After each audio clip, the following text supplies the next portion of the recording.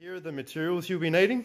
We've got 2 bags of concrete, bit of gel pipe, so this is 30mm wide by 1.2mm thick, some containers there, so I got these from Bunnings. These will be 10s, 7s, and these cute little ones here are your 4s.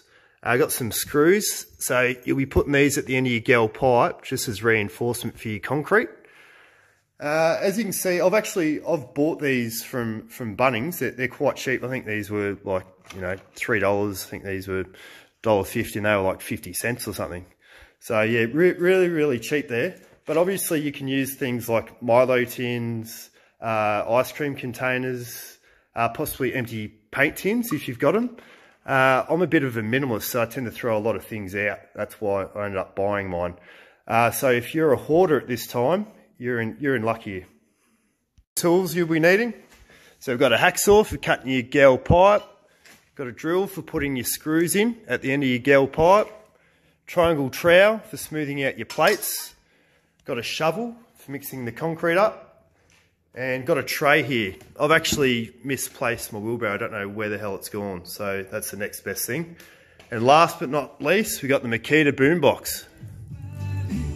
Very important. First thing what we need to do is measure out our gel pipe. So this is actually a 3 metre length. So we've got 3 barbells. So obviously we want metre lengths. So go 1 metre, 2 metres, and by right, we should be left with 1 metre. 900. The old 100mm trick. Gets you every time. It's time to get your hacksaw and start cutting.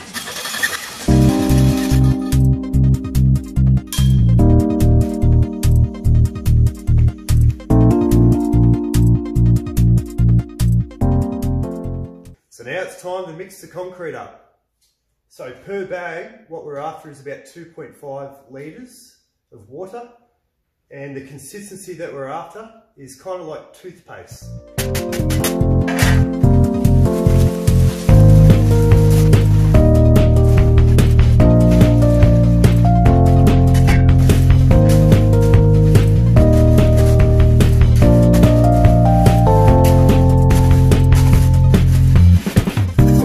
Set to go. Look at that. Beautiful consistency. That's what we're after. Now let's make some plates. Now it's time to grab the barbell handles and put them into the concrete. As you can see, I've put 2 screws at the end of each one.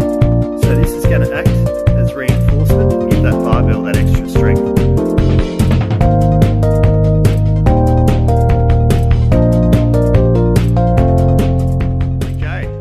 So that's the first step done. Now I like to give these a bit of a tap just to get all the air bubbles out. So you want to tap it the whole way around.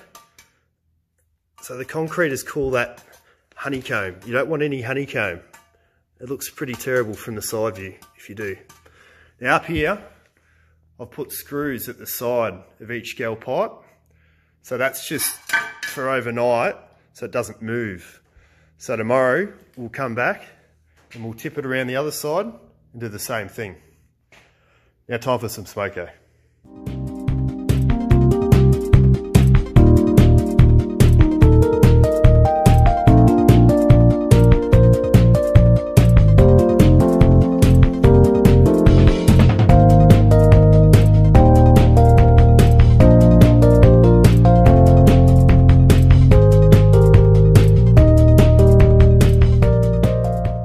3 barbells for under $40.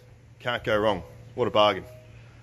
So you've got your 20s, 14s, and last but not least, we have our 7s.